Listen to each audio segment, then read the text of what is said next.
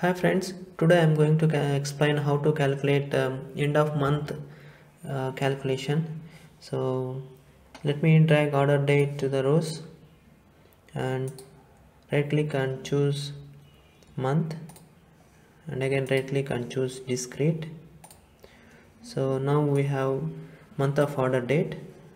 Let me drag order date again to the rows and right click and choose exact date, and right click again and choose discrete. So now we have month of order date and order dates. So we are going to get the last date of the every month.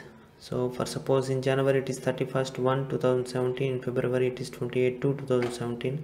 So like that for every month we are going to get last date of every month. Okay, so right click and create a calculation and name it as end of month date.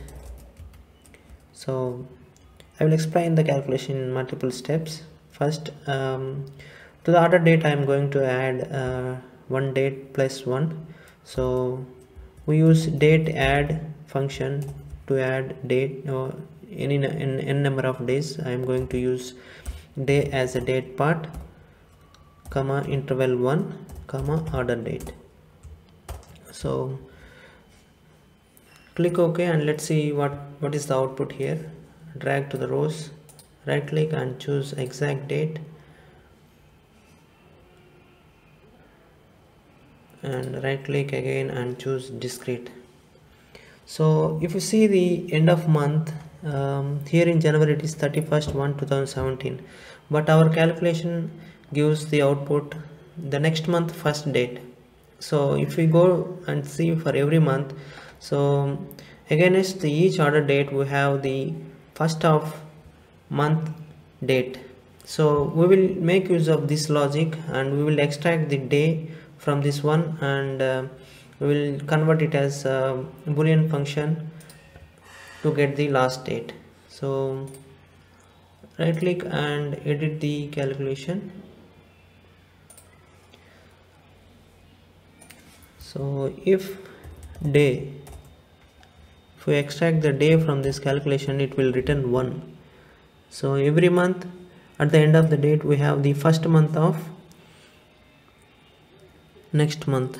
So I'm going to extract 1 from this date. So if it is equal to 1, then we can say it is the end of month. So if it is true, then we need order date, and then click OK. So if you see, only the last date of every month is returned in our calculation. So in the view, if you just want only the end of month, you can just remove this calculation and drag end of month calculation to the end date, change end of date special and choose non-null dates, and then click OK. Now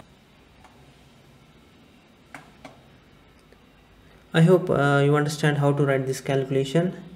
Please do let me know if you have any suggestions or queries in the comment section.